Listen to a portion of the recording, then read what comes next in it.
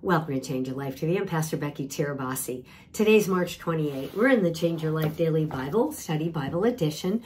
All over the world, people are reading through the Bible with me. And what are we doing? We're reading Old Testament and New Testament to hear God's voice. Well, today's the perfect day to read in Luke chapter 8. It's the parable of the seed and the soils. And there's 4 kinds of soils: rocky, thorny, footpath.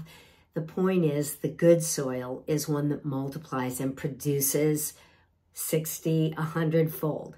And I would imagine you want to be that kind of person, as do I. I want to be able to hear God's word and produce what? Fruit, results, a harvest.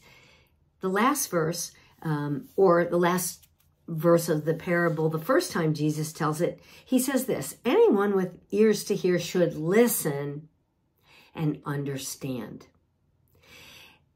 In Deuteronomy this week, we're also hearing Moses say over and over and over, here's God's word, but you must listen and obey. If you've ever had a parent or a boss sit you down and say something like, you just got to understand this. In other words, they're saying, you really haven't gotten this.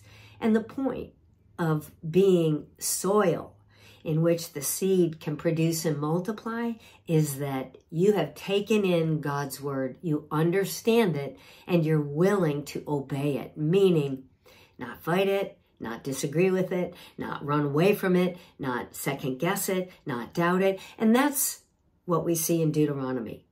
The people of God were given his word, and they hadn't even gotten out from under the little mountain and on their way into the promised land before they built a calf and threw it all to the wind.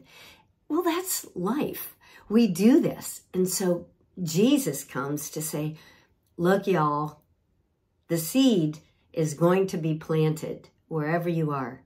Don't let the cares of the world, don't let the pleasures of this world, don't let the devil take away what God gives you in his word, which is meant to produce fruit. And you can say fruit of the Holy Spirit in your life: love, joy, peace, patience, kindness, goodness, faithfulness, gentleness, self-control. Who doesn't want that? Who doesn't need that? Or produce a harvest of souls, meaning the people in your life who need God so much, you could be a part of bringing them to God by giving them the word, hosting a prayer meeting every week, taking them to church. It's very proactive. When we understand God's word, we get right in the game. We become part of his ambassadors. We become his ambassadors, reconciling others to him. Will you open the Bible today and let it change your life? I hope so. Amen? Amen.